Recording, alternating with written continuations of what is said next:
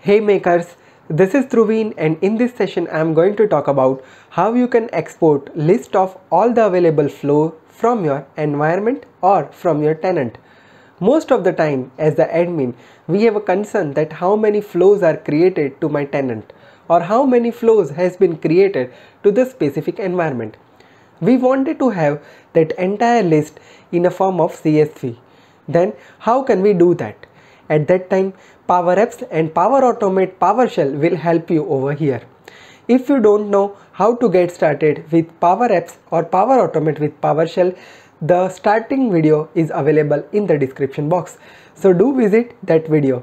And after that, let's get started with PowerShell script development for exporting the entire list of available flows from the tenant.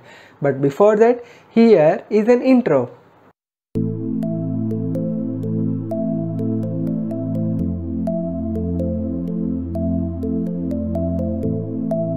Here I am on my machine, and the main goal is that we need to get the list of all the available flow from our entire tenant and export that in a CSV format. But before that, we need to understand few commands. First thing, before you get started with this video, make sure that you have installed the PowerShell Cmdlets for Power Apps. Note one thing here. Here we are using Power Automate command, but even though you need to install the Cmdlets for Power Apps. If you do not know how to install PowerShell module, I have created a separate video on that. Link is available in the description box. So make sure that you have configured proper installation in your machine. Once you are done with that part, let's get started with the Power Automate command that we need to execute in our PowerShell. The first command that we need to execute is that we need to connect our Power Apps. For that, what we need to do here is we need to execute a command add Power Apps account. So let me just execute this command and let's provide username and password over here. The connection has been established successfully. Now with Power Automate as well, we can run two types of command. Either you can run maker command or you can run admin command. I'm going to talk about both the things in detail in this video.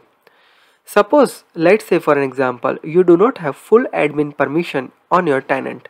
You only have the maker permission and you wanted to have the list of all the available flows that has been created by you or on which you have an access. So how can you get that as a maker? So for that, you need to use a simple command that is get flow.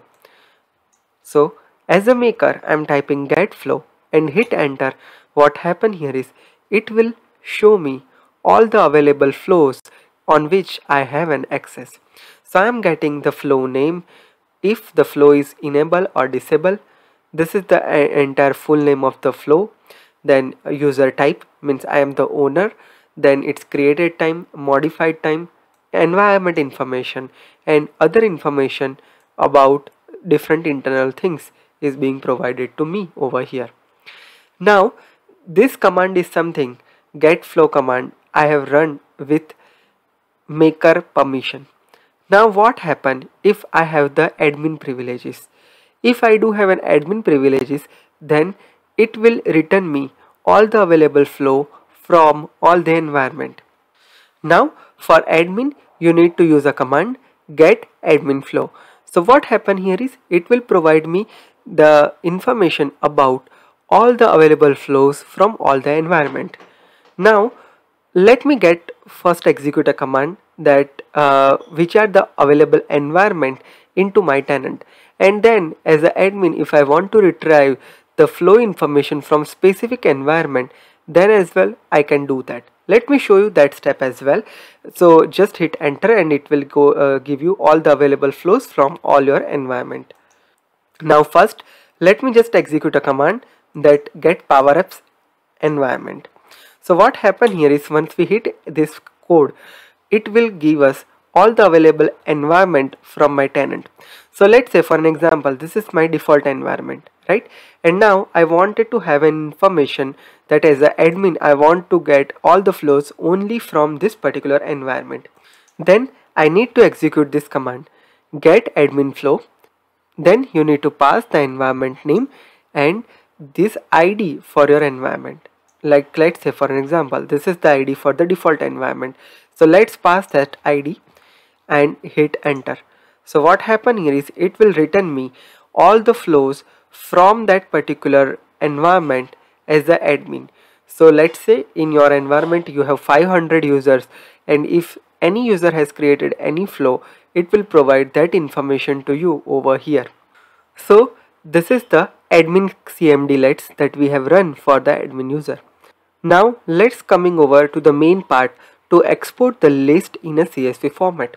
So let's say as a maker, if you want to export this flow into CSV, then you need to simply use a command get flow, and then you need to provide the CSV path. So let's say for an example, here I have written a command as a maker get flow export CSV, and into this particular folder I just wanted to have my file get user file, and now hit enter. Then let's go to the folder. So here in the C drive you can see that one CSV file has been created. So this is how the exported file is looking like. It has exported all the columns over here with flow name, flows display name, its user type, that is owner or some another access, then it's created, last modified, every information is provided over. Now let's say I want to export the list as an admin user. Then let's go to the PowerShell again and let's provide specific environment if you wanted to export that from specific environment. So basically I need to provide a code get admin flow, then environment name if you want to specify any specific environment name. Then this is the environment ID, and after that similar code export CSV path, on which path you wanted to export that, and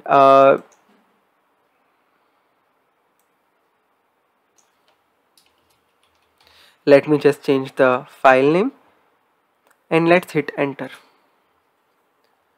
As you can see here, it has exported all the flows as an admin user into CSV file. So let's open up that CSV file,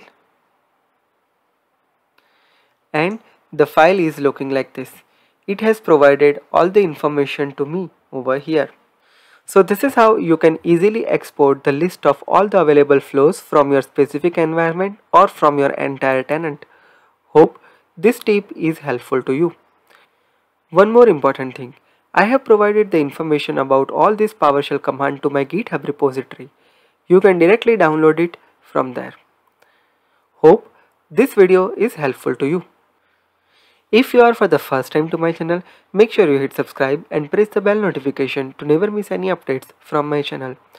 I am uploading new video related Power BI, Power Apps, Power Automate, Power Virtual Agents, Teams and SharePoint every day on my channel. So make sure that you hit subscribe and never miss any updates from my channel. Also, one more important thing, here you can find all the links about all my social media handles or contact information. If you are looking for any consultancy, click on this website. It will redirecting you to my website or page. From there, click on the contact information and you can just write a message and I will get back to you on the same. Also, if you want to follow me on different social media handle, here is a Linktree URL. Click on that.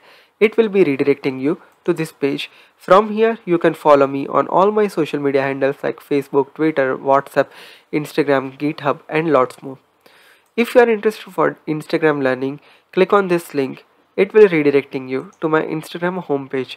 Over here you can learn different Power Platform concepts in form of post, reels and IGTV format.